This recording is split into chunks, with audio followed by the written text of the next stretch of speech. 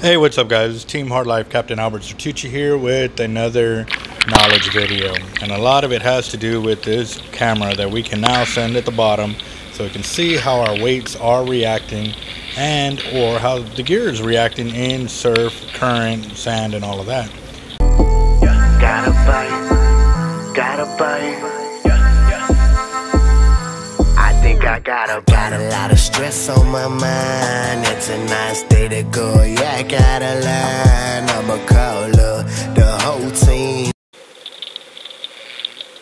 And here I was actually throwing 6-ounce pyramids, the 3-sided ones, in the current, and I truly can tell you that I did not know how they actually worked on the bottom other than theory, because you know, when we cast out a weight, it's gone, it's under the sea and we can't see it. But now you can see how the top end of the weight is what is actually holding the leader and weight in place.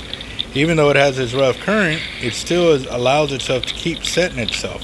It comes up under enough pressure, it will move, but at the same time too, that gives you the opportunity to be able to use weights other than a surf weight in certain currents. As you can see here, for the most part, if there wasn't too bad of a current, it would actually hold its place. And this is still towing the weight, or I'm sorry, the bait and the camera that is attached to the line, and holding all that in place for the most part, even in the current.